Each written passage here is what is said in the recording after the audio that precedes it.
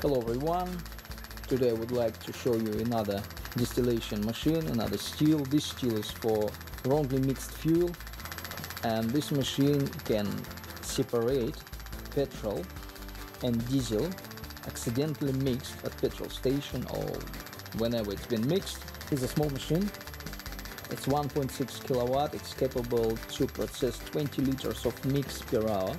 This machine can remove petrol from natural gas condensates. So again, it's just for diesel and petrol separation, for recovery, for wrong fuel. Now it's 1.6 kilowatt, 20 liters per hour. It's processing 20 liters per hour. And production speed actually depends on the amount or the percentage ratio of the fuel, petrol and diesel within the mix. Now we've got petrol over here. It's separated continuously, and at this end we've got diesel fuel, also separated from the mix.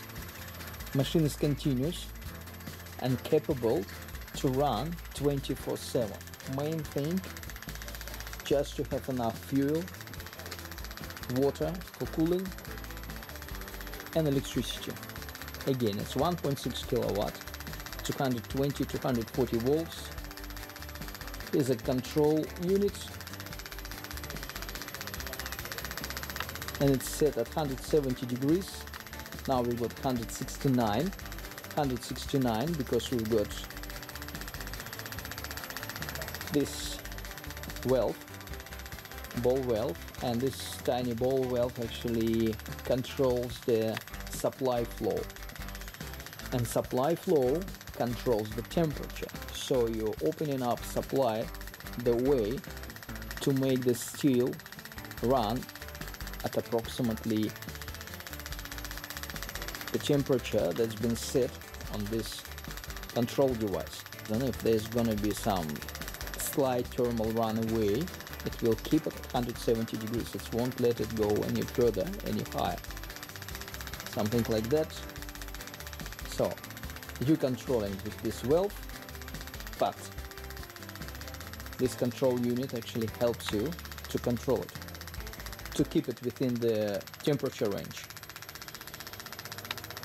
The unit runs at 120-140 volts. It's got 2 leads in and out. Now it's a 12 volt power supply just for the solid state fuel pump. It's a diesel fuel pump. And here we've got drum with mixed fuel. It's a wrongly mixed fuel, accidentally mixed fuel. It sucks the fuel in and then it pumps it into the machine,